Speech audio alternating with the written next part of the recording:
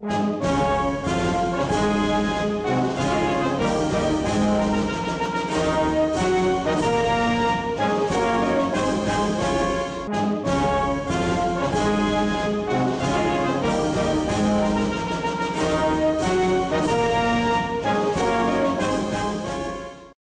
everybody, to Freedom Law School's annual 2009 Health and Freedom Conference. Thank you. And on your table, each of you has this little booklet, which on it says Citizen Rule Book, and has a picture of three patriots of the Founding Fathers era. It's called the Spirit of 76, this picture. So if you please pick up this booklet that you have on your table and go to page 26. And on page 26 of this document, we like to start this meeting. We start our freedom conferences every year with reading a small part of the unanimous Declaration of the 13 United States of America. So if you please follow along and read with me, we're going to read first the second paragraph on page 26, and then go from the bottom of the page, starting 4 lines above the bottom, and continuing on the top of the page 27. If you please read with me to start this meeting today.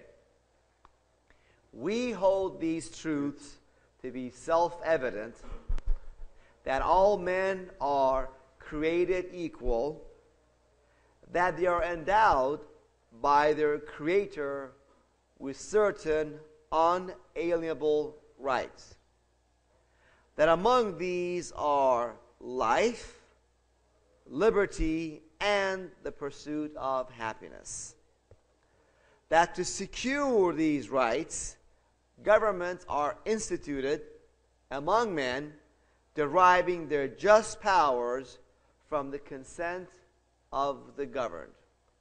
Please drop down to the bottom of the page, 4 lines from the bottom, where it starts with the word but. But when a long train of abuses and usurpations, pursuing invariably the same object, evinces a design to reduce them under absolute despotism, it is their right, it is their duty to throw off such governments and to provide new guards for their future security. And folks, these words were uttered by the Founding Fathers not after the Revolution was won, but before the Revolution was won, when it was still not clear whether the Founding Fathers, people like George Washington, Thomas Jefferson, Ben Franklin, and others, that their quest to return freedom to American colonists was going to work, or was their blood going to be shed in vain, unnecessarily. This is the kind of courage they had. And we don't start our meetings with the allegiance to the flag, and I don't do that personally, because I don't think the problem in America today is that American people are not patriotic enough, for America. We don't see that as the problem. What we see as the problem in America that's going on is that our public servants in government, that they all take an oath to uphold and defend the U.S. Constitution and American citizens' rights from all enemies, foreign and domestic. Too often, too many of them, especially at the highest positions of power and trust, like at the federal government level, knowingly and deliberately abuse and violate their oath to uphold the Constitution. And that's why America is in trouble that it is today.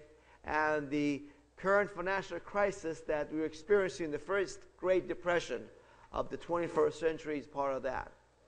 So we start by reading from the Declaration of Independence to let everybody know the context of this whole meeting, what we're all about, why we do what we do, why these meetings are important to happen, and why the speakers that we bring to you during this conference are speakers that you want to hear and need to hear from. These speakers will bring you issues that really matter. We don't talk about sports, who took one ball from this part of the field to the other. We don't talk about, the movie actors, actresses who's smarter, more beautiful, got better makeup. We talk about things that really matter. Your freedom, your family's freedom, your health, peace, and justice in your life. That's what matters to America. And so that's what our focus is all about. And this weekend, we have brought you a collection of the most knowledgeable people in their field of study, of health, freedom, and justice. And so I'd like to start by bringing you your first speaker. The first speaker today is going to be speaking on the field of health. And the field of health, there's a lot of misunderstanding out there that we're trying to clarify. Just like the field of freedom, the major media doesn't like to talk about these things because, as you'll see from the talk of our speakers, that the bankers that own the government practically, the major big banks like Citicorp, Bank of America, Wells Fargo, and J.P. Morgan Chase, those are big four. They directly and indirectly control the major media as well. So the things that we want to speak about in this conference are politically incorrect. That's what they consider them to be. Well, we don't care about being politically correct. We just care about getting the truth out. And that's all that matters. And the truth will not get out without vigorous discussion, exposure of these ideas to the American people, which we need to do a lot more of. So our next speaker is an expert on the field of fats and cholesterol.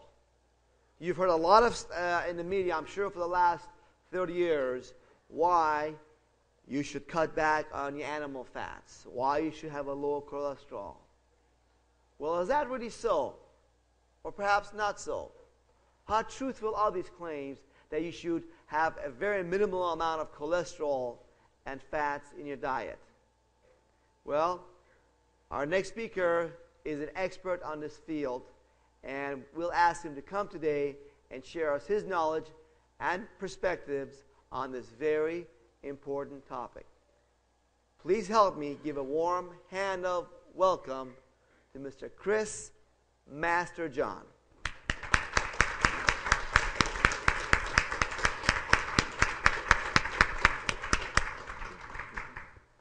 Thank you very much, Payman. Good morning, everybody. It's great to be here. Okay?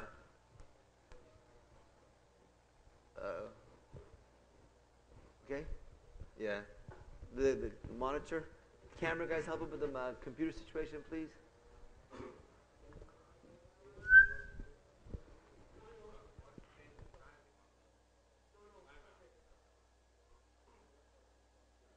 Well, anyway, it's really great to be here, and I'm very excited to talk to you today about animal fat. Animal fat is, of course, a very exciting topic, not only because it tastes so good, but also because, contrary to popular belief, animal fat is actually good for you. And, of course, it's a very appropriate topic for this conference because animal fat is really high in cholesterol, and this being largely a political conference, cholesterol is a very political molecule. So the panel who sets what defines high cholesterol, bad cholesterol, good cholesterol, and so on in this country is the National Cholesterol Education Program. And this is a panel of the federal government constituted by 9 physicians, 8 of whom are tied to the pharmaceutical industry. So we learned last night that Congress has given the Federal Reserve a a monopoly on the right to create money out of thin air. And the federal government has also given the pharmaceutical industry the right to create diseases out of thin air, such as high cholesterol, and the right to, of course, make the pharmaceutical drugs that will treat those diseases. And then, of course, the federal government borrows money from the Federal Reserve in order to pay for those pharmaceuticals for the Medicare prescription drug plan. And new money enters the economy. The banks amplify it by the reserve requirement. and the value of the dollar goes down. So all these things are very tightly connected. So I'd like to start out, of course, we're going to talk today about the role of animal fat in health more than the politics of cholesterol. So I would like to start out by asking you to play a little word association game with me. So I would like you to say, you can just shout it out, what's the first thing that comes into your mind, the first word that comes into your mind when I say the word cholesterol? Lipitor? Okay. Heart disease? Okay. Animal fat? Right? Yay. Okay, so delicious, right? Okay, so the typical person thinks of heart disease and drugs that treat heart disease and so on. But no one said nutrient. So I'm going to perform a little experiment here and see if I can convince you that maybe cholesterol is in some ways, at least for some people, a nutrient. Now, you never hear about cholesterol deficiency. Well, there is, in fact, such a thing as cholesterol deficiency. It's called Smith-Lemli-Opitz syndrome, or SLOS. And this is a rare genetic defect where the body is not capable of synthesizing significant quantities of cholesterol. And we can get a sense of the importance of cholesterol in the body by looking at some of the symptoms that are associated with SLOS.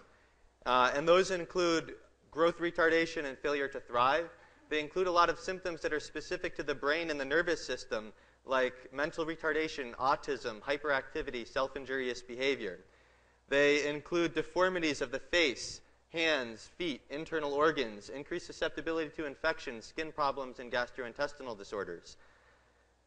So clearly there is such a thing as cholesterol deficiency, and clearly cholesterol plays a broad range of very important roles in the body, including in the brain, as you saw from all those central nervous system specific symptoms.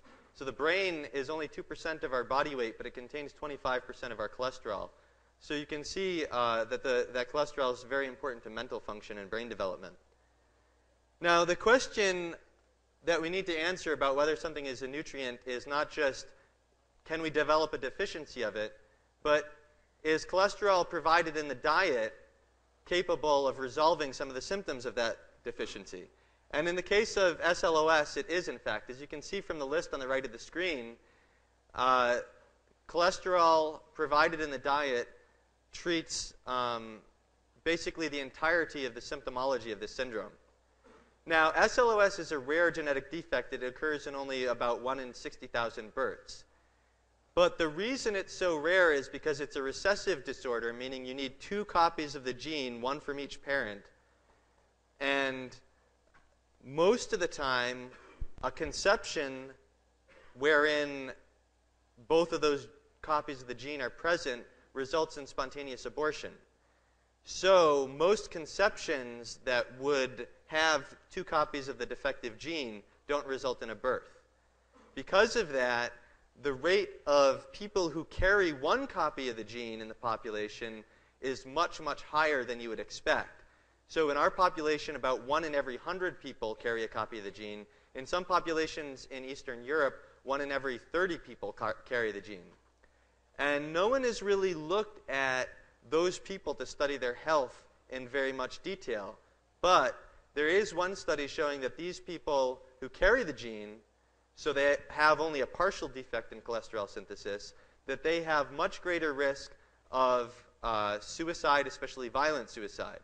Now that's consistent with the mental defects from Smith-Lemli-Opitz syndrome, and it's also consistent with other research showing that in the general population, low blood cholesterol levels are tied to the risk of suicide. So it would be reasonable to say that cholesterol is probably an essential nutrient for people who carry the defective gene, which is at least 1 out of every 100 people, in the sense that in order to have optimal health and optimal function, optimal mental health and well-being, they need some cholesterol provided in the diet. And it's also reasonable to believe that there may be other genetic defects in cholesterol synthesis or other reasons for not synthesizing enough cholesterol that could be related to environmental causes, diet, and so on, that could also make cholesterol an essential nutrient for many other people. Now, I didn't know about Smith-Lemli-Opitz syndrome when I was 18 and became a vegetarian. And it was this personal experience with vegetarianism and my personal recovery from that experience that led me to start studying nutrition in the first place. So now I'm a PhD student at the University of Connecticut studying biochemical and molecular nutrition. When I was 18, I read this book by John Robbins called Diet for a New America. And in it, he argues that eating animal products, not just meat, but also milk products and eggs and so on, is cruel to animals, destructive of the environment, and causes disease. And in this book, he argued that animal protein causes leaching of calcium from bones and teeth, and animal fat clogs arteries and leads to heart disease. And that had been more or less consistent, at least in terms of heart disease, with what I believed. However, the diet that I went on after that, a vegetarian and eventually a vegan diet, meaning I excluded all animal products, didn't work very well for me. And of course, not everyone has these same results because everybody's body is a little bit different and everyone has different sensitivities to nutrient deficiencies. But in my case, I developed fatigue, digestive disorders that I'd had before got a lot worse, anxiety disorders that I had before got a lot worse. And to top it all off, I went to the dentist and found out that I had over a dozen cavities and needed 2 root canals. Now, this was a shock to me because I thought I would be immune from tooth decay since I wasn't eating any animal protein, and it's animal protein that I thought leaches calcium from your bones and from your teeth. And, of course, I was drinking a lot of soy milk, too, and at least on the carton it said that the soy isoflavones help promote good bone health, so I figured they would promote good dental health as well. So with all these dental problems, I was very interested when a coworker had shared with me some information about Weston A. Price. Some of you may have heard of Weston Price yesterday during David Getoff's talk. Price was the first research director for what became the American Dental Association, and after working in that position for 25 years, he went on to travel all across the world to look at different populations isolated from modern society who had immunity to tooth decay to try to study what the cause was of tooth decay, what was different in these societies from America, which at that time, during the 1930s, 90% of Americans had tooth decay.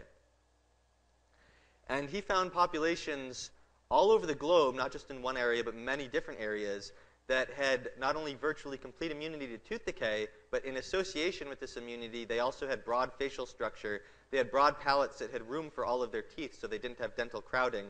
And they also seemed to have immunity to many other degenerative diseases that we wouldn't normally associate with teeth, like cancer, for example.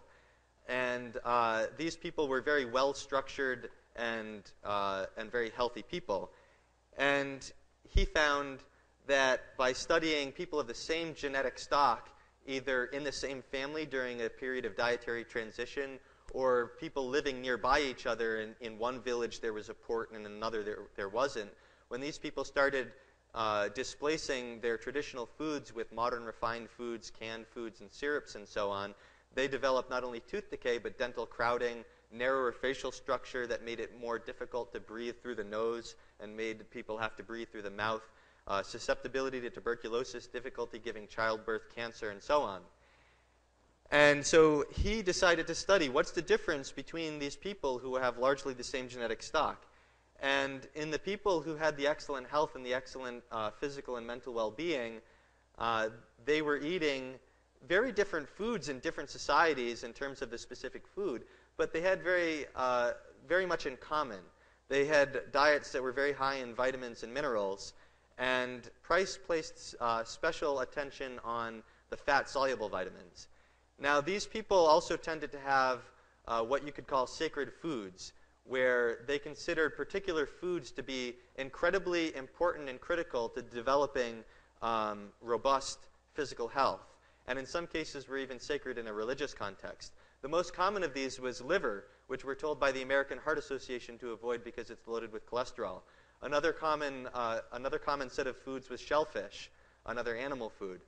In the Swiss villages that he studied, butter was the sacred food, and specifically the butter that would come in June when the cows were eating rapidly growing green grass on very high-quality glacial soil in areas where the snow would melt.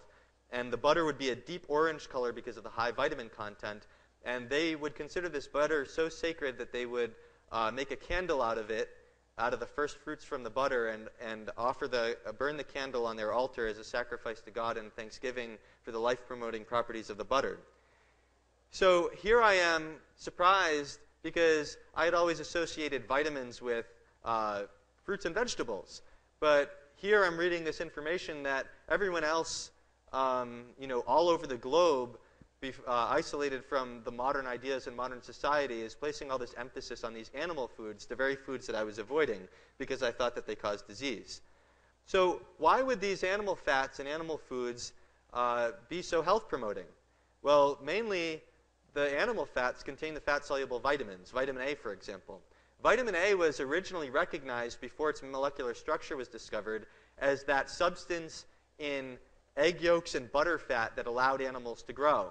And soon after that, cod liver oil was also used as a source of vitamin A in experiments. So the foundation of our scientific understanding about vitamin A is founded on these three animal fats. And we know vitamin A is important for vision. That's what it's best known for. But vitamin A is also important in protecting against environmental toxins. It's important in protecting against childhood asthma, fatty liver disease, kidney stones, preventing oxidative stress, which is associated with many degenerative diseases, and so on down the list. Now, we typically associate vitamin A with carrots because carrots have beta-carotene, which the body can convert into vitamin A. And it was thought at one time that vitamin A and beta-carotene were essentially the same thing. So H.P. Uman, who had highlighted the problem of vitamin A deficiency in the third world, which can be so severe that it can lead to permanent blindness, had said in 1978 that the whole procedure of vitamin distribution would be wholly superfluous if adequate carotene were present in the children's diet. In other words, they don't need actual vitamin A. If they just get the beta-carotene from vegetables, they'll be all set. But we've been continually forced to revise our understanding of the conversion between beta-carotene and vitamin A to continually recognize it as less efficient than we had before. So in 1967 and 1988 both, the World Health Organization had said that for every 6 units of beta-carotene, you get 1 unit of vitamin A.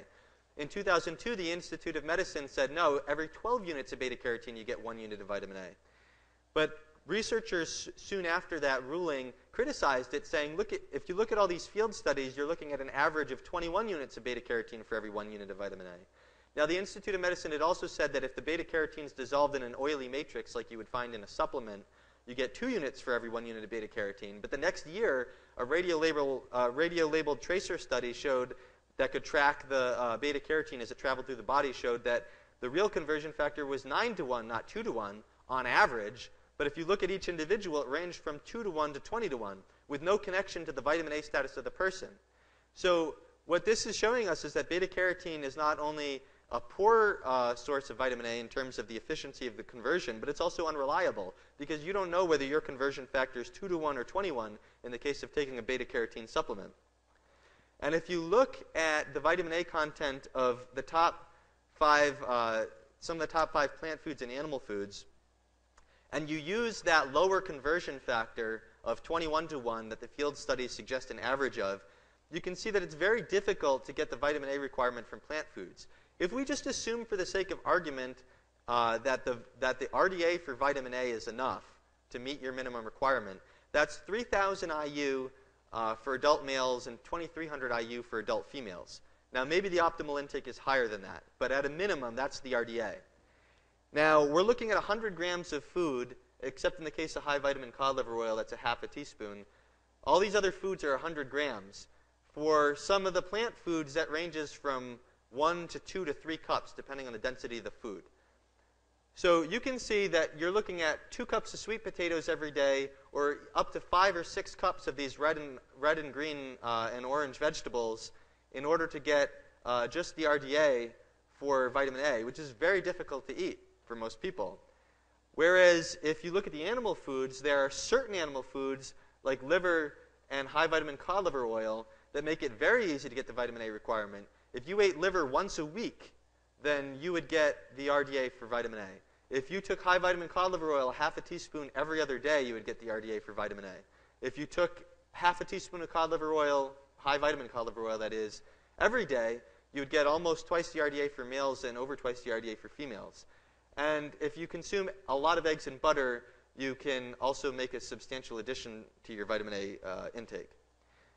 Now, red palm oil might be the exception. Red palm oil is a plant food, and its beta-carotene and other pro-vitamin A carotenoids are very efficiently converted to vitamin A because, one, it's in an oily matrix instead of a fibrous matrix. Two, it's really high in vitamin E, which promotes the conversion. And three, it's really low in polyunsaturated fatty acids, which inhibit the conversion.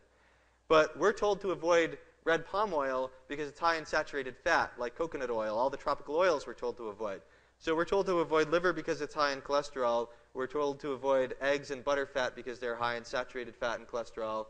And we're told to avoid the tropical oils because they're high in saturated fat, which is a recipe for vitamin A deficiency, or at least a suboptimal intake of the vitamin.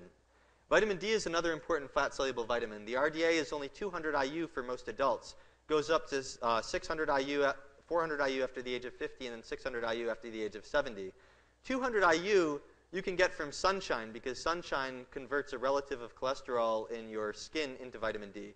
If you go out in your face and hands in the summer, you can easily get more than 200 IU of vitamin D from the sunshine. But research is suggesting that the optimal intake is much higher than this. One study of over 30,000 infants that were tracked for over 30 years showed that 2,000 IU provided in the first year of life could nearly obliterate the risk of type 1 diabetes. Most researchers are now saying that 1,000 or 2,000 or possibly even higher IU per day are needed for most adults to maintain adequate blood levels. And this is important not only for skeletal metabolism and preventing osteoporosis, but for blood sugar control and for cancer and for many other health points. Now, if we look at the foods that we need to get this vitamin D from, we can see that it's, aside from some very obscure fungi, it's mostly present in animal products, specifically fatty fish and the livers of fatty fish. So if we're not able to get whole body sun exposure in a tropical climate or year round, then at least part of the year we're going to be able to need to be able to get vitamin D from foods, and we're going to have to get it from these animal fats. Vitamins A and D cooperate together, and they also cooperate with another fat-soluble vitamin, vitamin K2. Vitamins A and D tend to tell cells what proteins to make, and often vitamin K2 is needed to come in and activate those proteins. This is important to the deposition and organization of minerals in the bones and teeth, and vitamin K2 is also needed to prevent the calcification of growth cartilage, and that makes it important for growth. Because in early growth, if your cartilage calcifies, then it's not able to extend and cause growth of the bone. Now, vitamin K2 contributes to the protection of soft tissues from calcification in general, and that includes kidney tissues and includes blood vessels, which makes it really important to preventing heart disease. So a 2004 study showed that high vitamin K2 intakes were associated with a dramatically lower incidence of coronary heart disease, mortality, and of severe arterial calcification. And vitamin K1, which comes from leafy green vegetables, despite the fact that they were consuming 9 times more of it than vitamin K2, had no effect. So this is a specific effect of vitamin K2 found in fermented foods and animal fats that is involved in preventing heart disease. And if you look at animal products, you can see it's all in the fat. As you go from butter down to whole milk, down to 2%, 1%, and skim milk, you go from a high amount of vitamin K2 to lower and lower until you get to 0 in skim milk. If you look at egg yolks and compare them to egg whites, you're looking at over 30 times as much vitamin K2 in the yolk. And if you look at the top foods, the top 2 are fairly obscure. Natto is a fermented soy food found in eastern Japan. Goose liver paste is another food rich in the vitamin that most people don't eat. If you look at the foods people actually eat, you're seeing most of it in cheeses and egg yolks, and maybe some fatty cuts of meat like goose leg. Now, how many of you, we can get a show of hands, how many of you have heard from a friend or personally experienced the doctor saying you have high risk for heart disease, so you need to eat more egg yolks and hard cheese. For those listening to the audio recording, no one raised their hand. It's not something that you hear very often, but nevertheless, these are the foods that people were getting the vitamin K2 in that study from, who had this dramatically lower incidence of heart disease. So the question becomes, if animal fats have all these nutrients in them, and if fatty animal foods like egg yolks and hard cheese are capable of preventing heart disease, how is it we got to this idea that you have high cholesterol, you should avoid all these foods with fat-soluble vitamins in them? Make sure you stay away from the hard cheese and the egg yolks that have all the vitamin K2. How did we get to that point? Well, we got to this point that high blood cholesterol levels caused by saturated fat and cholesterol in the diet lead to heart disease. Now, the pop version of this hypothesis, called the lipid hypothesis, is, well, animal fats are hard, and they're sticky and they're gooey. So if they're hard and they're sticky and they're gooey outside your body, they're going to be hard and sticky and gooey inside your body. And since your arteries are kind of like pipes, and we all know that grease clogs up pipes, they're going to clog up your arteries. Okay, the most obvious problem with that is that your body's 98.6 degrees, and if you have a stick of butter out at room temperature, when room temperature is 65 degrees, it might be hard, but it's not hard once it gets to 98.6 degrees. So even coconut oil, which is the most saturated fat on the planet, is a complete liquid when you get to 80 degrees, never mind 98 degrees. But in reality, this doesn't even remotely resemble the lipid hypothesis that actual scientists believe in. So if you look at this picture, you can see this blue line of cells. This is an arterial plaque, and this is the blood vessel right here. This blue line of cells on the top is called the endothelium, and that's the inside lining that has contact with the blood. This arterial plaque is occurring behind the endothelium, so it's occurring inside the blood vessel wall. So it's nothing at all like plaque. I mean, like grease clogging up a pipe. The other thing is all this cholesterol and fat is getting loaded into these white blood cells that turn into what we call foam cells because they have a foamy appearance. And so there's a very biological process here. It isn't anything like grease just kind of clogging up a pipe. It's a very dynamic biological process. Now, the actual lipid hypothesis goes, and in its current form, goes like this. High concentrations of LDL-associated cholesterol, LDL and HDL are both lipoproteins that carry cholesterol in the blood. High concentrations of LDL-associated cholesterol are delivered to the extrahepatic tissues, meaning away from the liver, so tissues like the blood vessel. And as the concentration drives up in the blood so high, they start to leak through the blood vessel wall, and then they start to load up into these white blood cells. And then those lipid-loaded white blood cells start to promote the process of inflammation. And then another part of that hypothesis is that HDL, which carries cholesterol to the liver, is responsible for protecting against this effect by carrying all the cholesterol out to the liver. Now, this can be separated from the diet-heart hypothesis, which is built on top of the lipid hypothesis. The lipid hypothesis is about blood levels of lipids. The diet-heart hypothesis says it's saturated fat and cholesterol in the diet that increase those cholesterol levels in the blood, and specifically the LDL levels, and therefore cause heart disease. Now, in order to understand exactly how these theories developed and where they went wrong, we need to go back and look at the original evidence. Now, early in the 20th century, the cholesterol-fed rabbit model was the first piece of evidence that supported the lipid hypothesis. Russian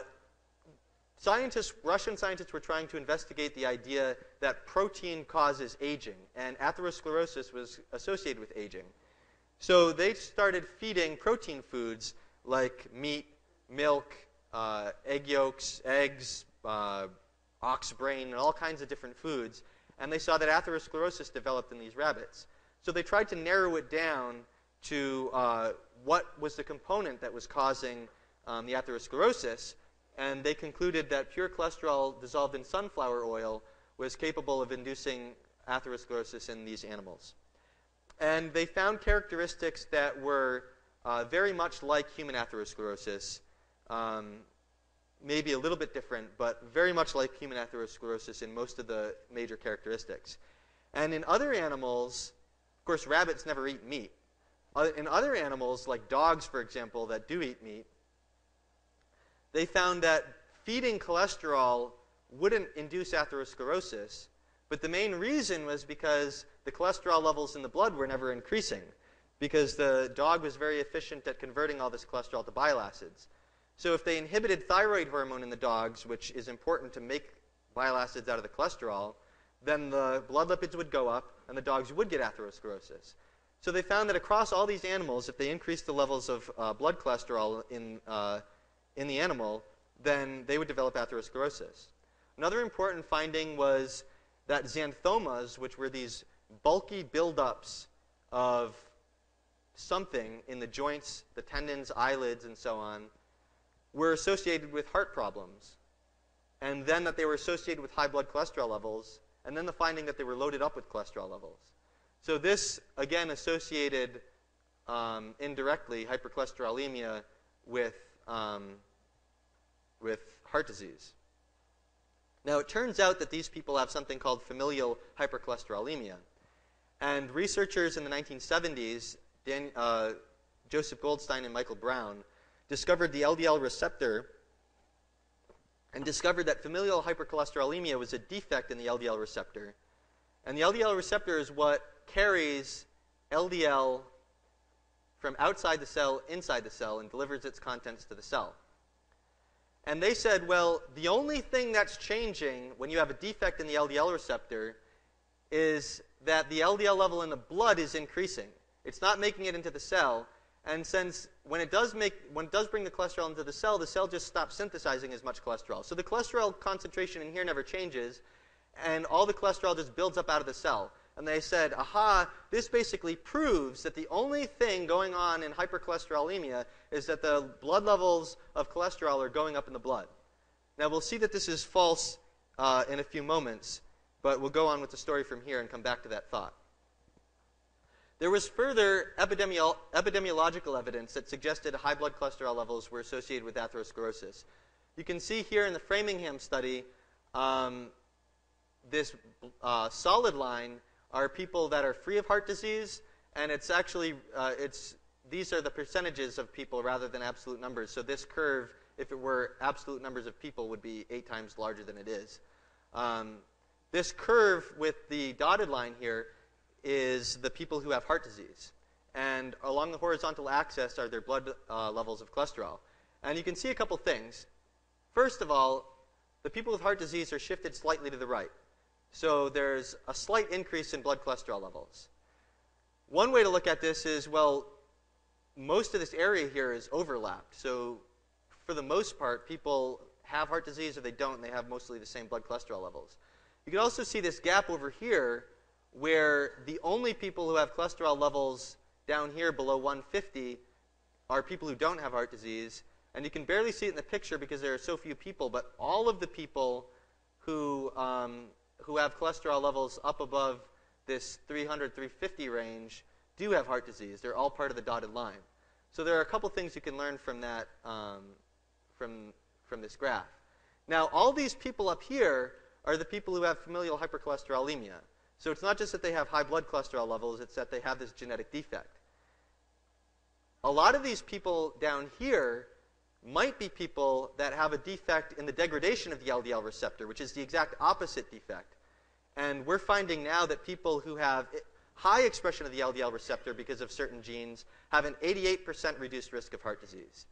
So these people over here that have the genetic defect that stops the LDL receptor from working, if they have 2 copies of that gene, they can have heart attacks at the age of 2.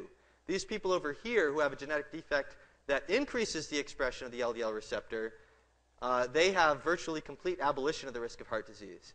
So the LDL receptor is very important to the risk of heart disease. But as we'll see, the idea that it's just blood cholesterol levels in the blood that change is very wrong. But going on further with the story, the 1984 coronary primary prevention trial was the trial where the NIH went out to prove that lowering blood cholesterol levels would prevent heart disease. Now, they used a drug called cholestyramine, which binds bile acids and causes them to be excreted from the body. And when bile acids are excreted from the body, the liver converts more cholesterol to bile acids. So the concentration of cholesterol in the liver goes down, and the liver says, hey, I need more cholesterol, and it increases its expression of the LDL receptor, which takes in LDL from the blood.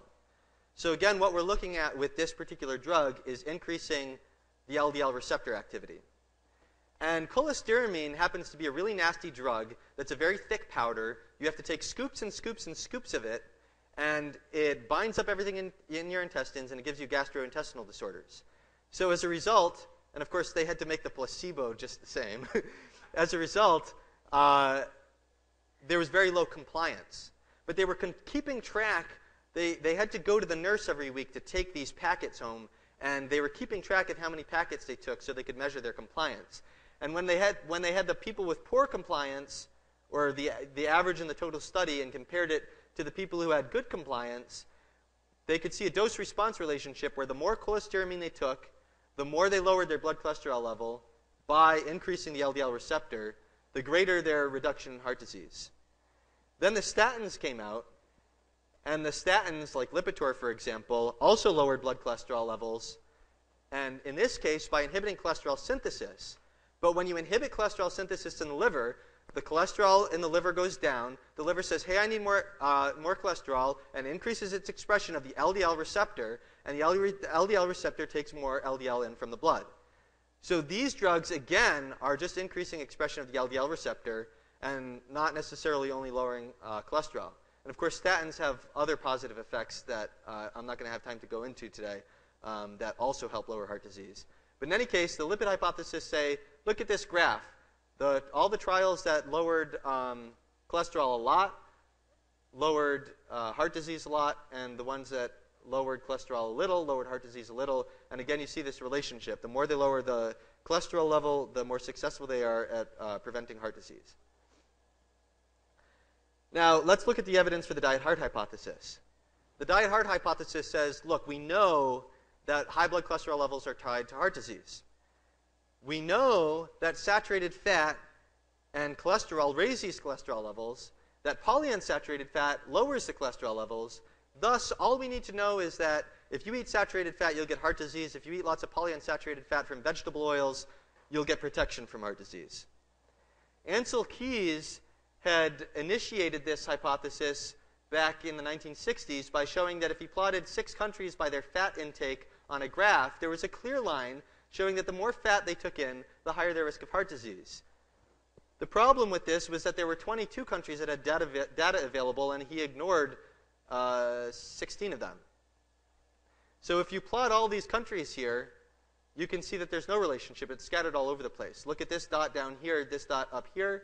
Same fat intake, dramatic difference in the heart disease levels. Another problem was that there are many populations that have high saturated fat intakes and don't have any heart disease at all. The Maasai are a great example. They subsist mostly on milk, blood, and meat. Their milk has 3 times more fat than American whole milk has, and milk is one of the most saturated fats that's on the market, with the exception of coconut oil. They have the lowest cholesterol levels in the world. The more exclusively they eat the meat, blood, and milk, the lower their cholesterol levels are. And they have been studied and shown to not have any incidence at all of heart disease in terms of an actual myocardial infarction or heart attack, at least in 50 post-mortem hearts and aortas that were studied, meaning that if they die of heart attacks, the rate is under 2%. Now, studies had shown, and this is perhaps the one bit of evidence that could possibly be construed to support the diet-heart hypothesis. Studies showed that if you had a very controlled laboratory experiment where you fed this pre-designed milkshake, and you took the fat out of it, and you put in either vegetable oil containing polyunsaturated fat, which I'll call PUFAs from now on, or saturated fat from an animal fat, the animal fat would lead to high cholesterol levels, and the PUFAs would lead to low cholesterol levels. So why bother studying whether that prevents heart disease? We already know that high levels of cholesterol in the blood cause heart disease, therefore obviously eating animal fat causes heart disease. Well, there's a problem with that.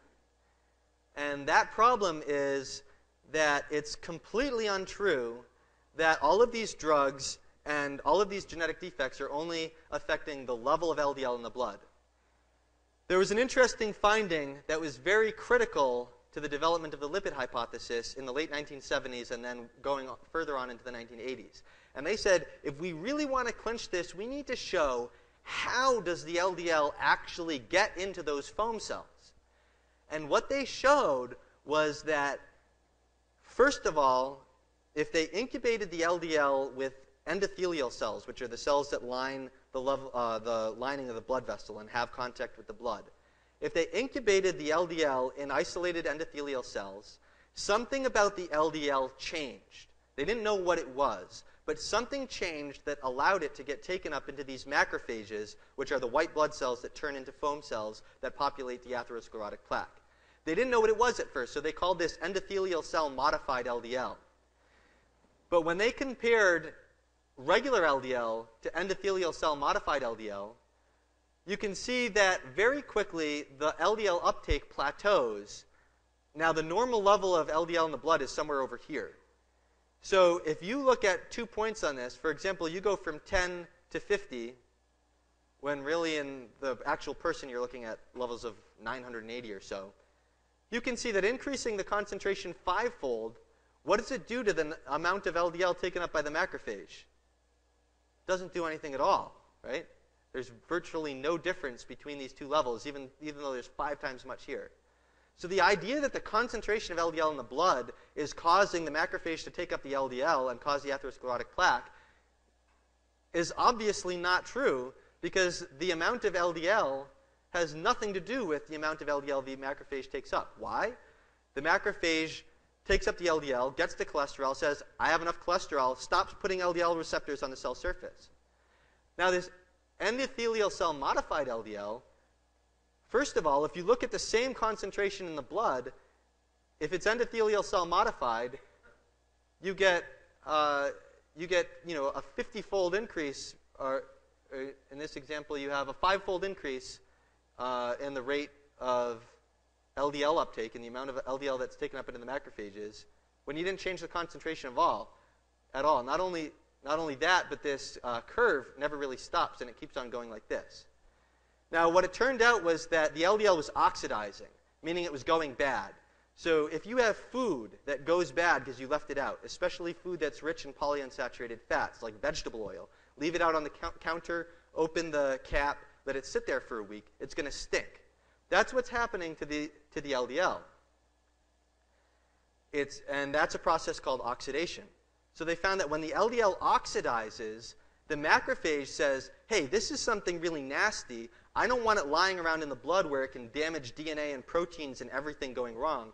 So the macrophage has what's called a scavenger receptor and says, we need to mop up this mess. So the macrophage comes in and cleans up the oxidized LDL so it doesn't do worse damage to other cells. In the process, the oxidized LDL accumulating in the foam cells does cause harm. It attracts white blood cells and roots them in the blood vessel wall, so they accumulate the oxidized LDL. It causes the secretion of enzymes that degrade the fibrous cap of the atherosclerotic plaque, leading it to rupture. It inhibits nitric oxide, which is important to prevent blood clotting. So when that plaque ruptures, you get a huge blood clot that can lead to a heart attack. So now that we know that it's the oxidation of the LDL and not the concentration of the LDL that matters, let's revisit the question of what happens in familial hypercholesterolemia. Well, let's draw an analogy to a traffic jam.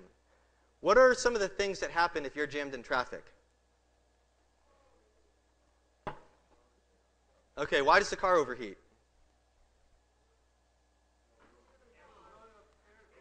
Okay, so the car is sitting there, right?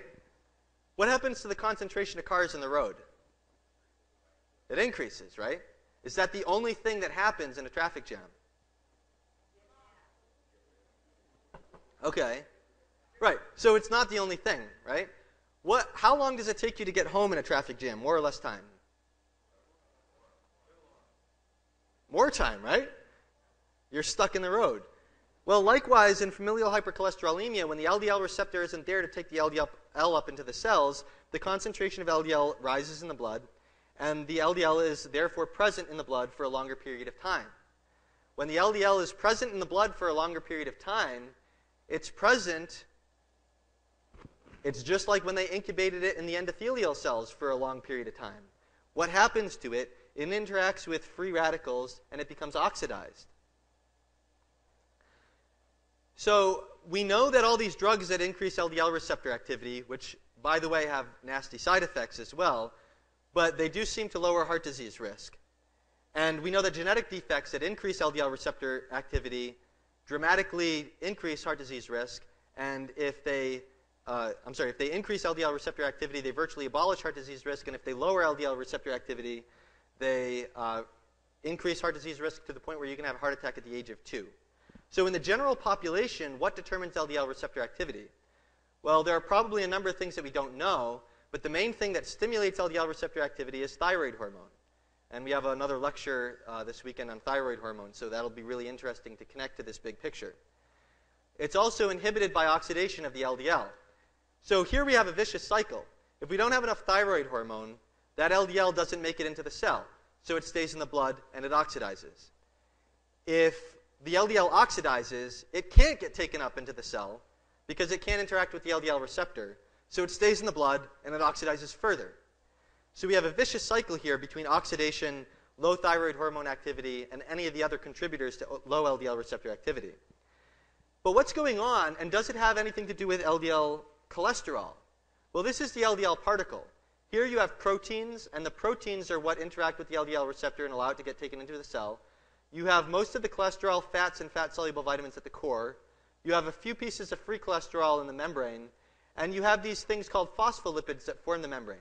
Phospholipids contain 2 fatty acids. Some of those fatty acids will be polyunsaturated. Polyunsaturated fatty acids, or PUFAs, are the ones that you mostly get from vegetable oils. Vegetable oils are the ones that when they sit out on your counter for a week with the cap off, they go rancid. If you put coconut oil that has saturated fat in it, put that out for 3 years, and it won't go rancid. So it's these PUFAs in the LDL membrane that lead to the oxidation. Once they oxidize, they contribute to the oxidation of the protein, and then they can contribute to the oxidation of the cholesterol.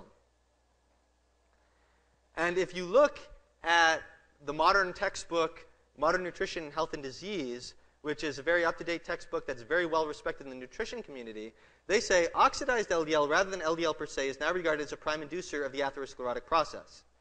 Then they go on to say, nutrition and biochemical studies suggest that diet can modulate the susceptibility of plasma LDLs to oxidative degradation by altering the concentration of PUFAs and antioxidants in the lipoprotein particle. The first target of peroxidation in the oxidation of LDLs consists of PUFAs on the LDL surface. Nowhere do they say, well, we should all eat saturated fat instead of PUFAs, but that's the obvious conclusion here, because it's the PUFAs in the LDL particle that are contributing to the oxidation. Studies with animals show that if you substitute corn oil for coconut oil, you get increased oxidation. Studies in humans show that if you substitute vegetable oils or fish oils for oils rich in monounsaturated fatty acids, then you get increased LDL oxidation. Studies that were swept underneath the rug in the 1960s showed that if you gave people corn oil or even olive oil instead of animal fat, it increased their risk of heart disease, even though lowering their cholesterol levels. In the first study they ever did, corn oil increased the rate of heart disease by 4 times, and they swept it under the rug and ignored it. There were other studies that were done that reduced non-fatal heart disease, but increased fatal heart disease just as much. They didn't talk about the fatal heart disease. They could have said, well, it looks like same number of people are having heart attacks and more people are dying, but instead they said, aha, we've reduced non-fatal heart attacks, and left it at that. So all these findings got swept under the rug. You may have heard of the French paradox. The French eat a real lot of butter and have a real low risk of heart disease. Well, in 2004, Harvard School of Public Health and some other collaborating institutions did a study that the editors of the journal called the American Paradox. And they found that the more saturated fat that postmenopausal women ate, the lower their progression of atherosclerosis. And in the highest intake of saturated fat, the atherosclerosis reversed. They found that consumption of PUFAs had the exact opposite association. The more they ate, the more progression they had. And they found that an increased intake of carbohydrate was much less harmful than PUFAs, but was still associated with increased risk. This makes you wonder whether it's not a paradox at all, and the French just have low rates of heart disease because they eat so much butter. Studies with eggs show that they have little or no effect on cholesterol levels in most people, even if you consume 3 to 4 a day. Even by the mainstream conventional wisdom that the LDL to HDL ratio is the main determinant of heart disease, they don't change it in the 30% of people whose cholesterol levels they do increase. They shift LDL from pattern B, which is small and dense and likely to oxidize, to pattern A, which is large and fluffy and not likely to oxidize. People with pattern A have 3 times lower risk of heart disease than people with pattern B. They enrich the lipoproteins with carotenoids, which protect against oxidation. So clearly, saturated fat and cholesterol are not the culprits in heart disease. Rather, animal fats, especially liver and cod liver oil, eggs, milk and cheese, meat, and especially organ meats, should be seen as very nutrient-dense foods. And the real heart-healthy diet is the one where we avoid oxidation-prone vegetable oils, where we get the nutrients we need from our thyroid gland and avoid the things that harm our thyroid gland, where we get vitamin K2-rich foods like hard cheese, egg yolks, fermented foods, grass-fed animal fats, foods that are rich in antioxidants, especially fresh foods, organ meats, especially heart for coenzyme Q10, which protects LDL from oxidation, and also homocysteine levels can aggravate the effect of oxidized LDL by harming the blood vessels directly, and we need shellfish, liver, leafy greens, bananas, and so on to get B12, B6, and folate to help with that as well. So this is what a real heart-healthy diet looks like, and I would like to thank you very much for your attention. Feel free to visit my website and ask any questions now, so thank you very much.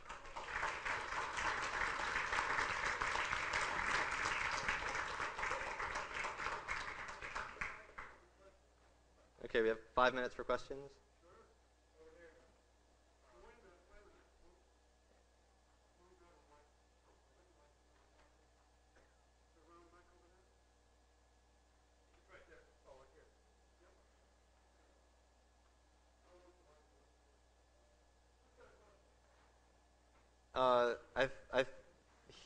Right behind her, and then she had raised her hands.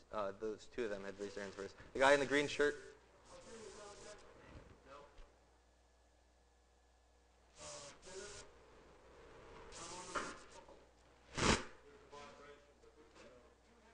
He can just ask the question. I can repeat it into my microphone if you want. Sorry? Well, first of all, it's a very good presentation. My question was, do you make any distinction between raw and cooked? For example, with the eggs and raw butter versus pasteurized milk or butter and things like that? Yeah, I think there is a distinction. I don't think that the distinction is necessarily very important for. Yeah, the question is, does it matter if the eggs and milk are raw or cooked? I consume raw milk. I think there are a lot of benefits to raw milk. I think there are a lot of benefits to consuming raw egg yolks as well. Raw protein is actually good for preventing oxidation because it's a very good way of getting cysteine, bioavailable cysteine for synthesizing glutathione, which is the master antioxidant of the cell. So I think those are really important in that sense. I haven't seen any good evidence yet that cooking those foods will necessarily cause changes that will make them atherogenic, but I do think that eating those foods raw is very valuable. The woman in front had a question also? You? Oh. Where's the microphone? Oh, yeah, just ask it and I'll repeat it.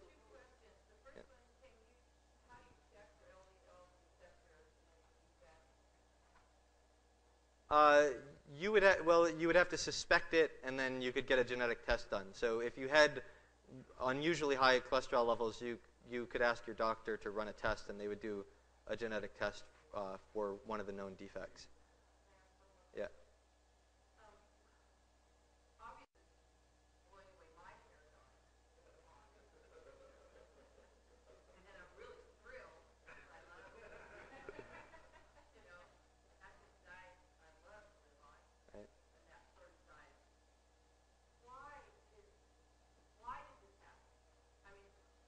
Okay, the question is, why did this happen?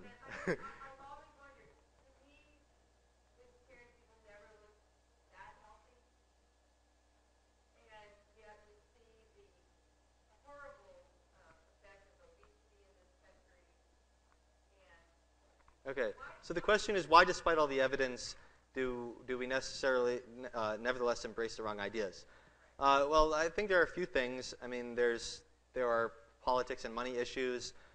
For example, the American Heart Association in the early 1960s had said that this cholesterol theory was a load of junk and there was hardly any evidence to support it. And then a few years later, they came out with the same report. The evidence hadn't changed, and they said the exact opposite and embraced it. Well, what happened was the board, the panel that were writing the reports had different people on it, and Ansel Keys and his friends got onto the panel, and they changed the report, and that's what happened. The other thing is the cholesterol-lowering drugs proved to be incredibly profitable, so there was that issue. But there are also a number of other issues. Just the McGovern panel, in Gary Taubes's article, What If It Was All a Big Fat Lie, he talked to some of the people who were on the McGovern committee who gave the original federal government endorsement to the low-fat, low-cholesterol diet, and they said, well, we just were young kids and we needed something to do, so we wanted the panel just to, come up with more findings that we could be really active about. And and for them, it was just a big project that they wanted to work on and didn't really necessarily have anything to do with the evidence. It was just, it facilitated an activist government because it allowed them to say, look, there's this huge problem that everyone's eating wrong, so we need to have a big government program to change the way people eat. So there's that issue too. And then there's just the issue of the scientific paradigm. Some people just get wrapped up in ideas, and they get wrapped up in their own ideas, so they selectively look at the evidence. So we have... Yep. Oh, we're out of time. So any further questions can be directed to me afterwards or to my website. You can contact me through there. So thank you very much.